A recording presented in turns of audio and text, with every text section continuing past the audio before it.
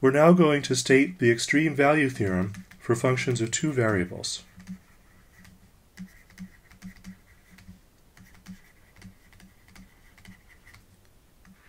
So the theorem says the following: let f be a continuous function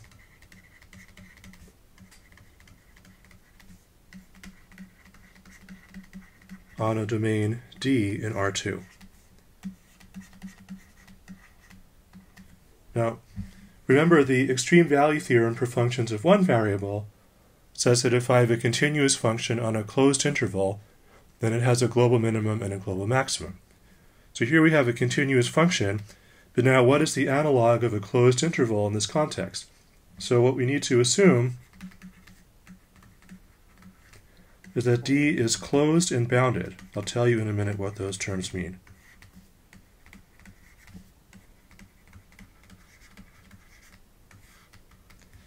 So then f has a global minimum and a global maximum on D.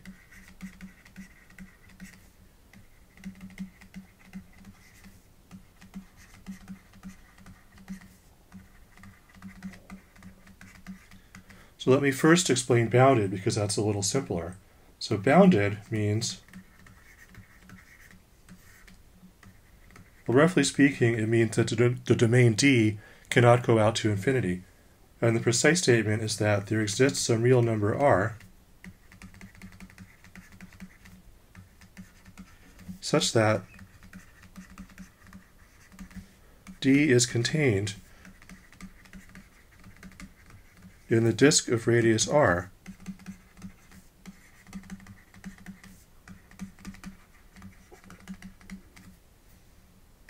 centered at the origin.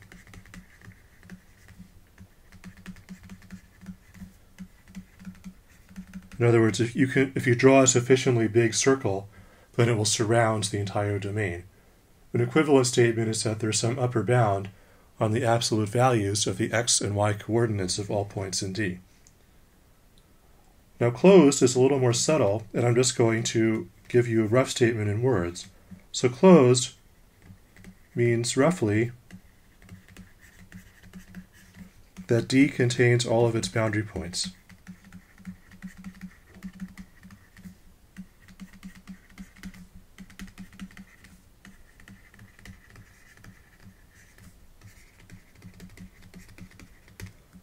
So for example,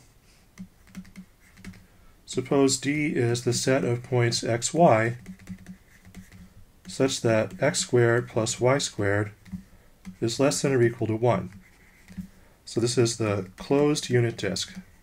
That's what it's called. And this is closed. Why? Well, if we look at the picture,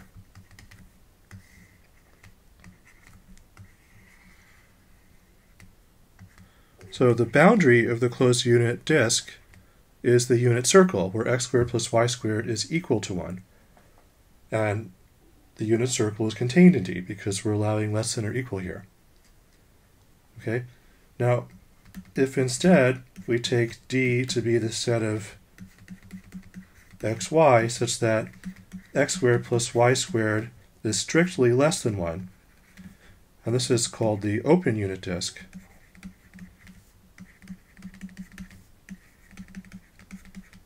this is not closed.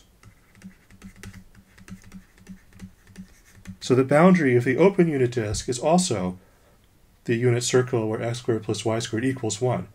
But D does not contain all of those points. In fact, it doesn't contain any of those points. And so it's not closed. Now to see why the assumption closed is needed in the extreme value theorem, let's look at the function f of xy equals x. So this function has no global maximum or global minimum on the open unit disk.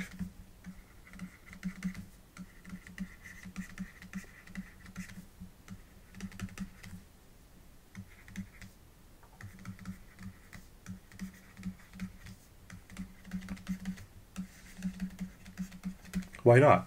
Well, what's the largest possible value of f on the unit disk? It's 1, which is attained at the point 1, 0, and no other point. So the maximum wants to be 1, but in the open unit disk, we have removed the point 1, comma 0. It's not there anymore, so f does not attain the value of 1. It attains values slightly less than 1 and arbitrarily close. For example, you could take, the point 0.999999, comma 0, where f is 0.9999999. But for any point like this, you can make f a little bigger with another point in the open unit disk. Like we could just add a digit, 999999999, or some more digits. We can always get closer to 1 without ever getting there. So on the closed unit disk, 1 is the largest value of f, but there does not exist any second place largest value. So once we remove the point 1, comma 0, there's no global maximum.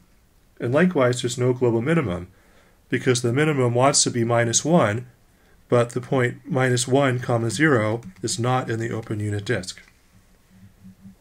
Okay? In general, if you write as the domain D as a set of points satisfying some inequalities where you have less than or equal signs or greater than or equal signs, and the functions involved are continuous, then you'll get a closed set. If you have strict inequalities like less than or greater than, then you're likely to not get a closed set.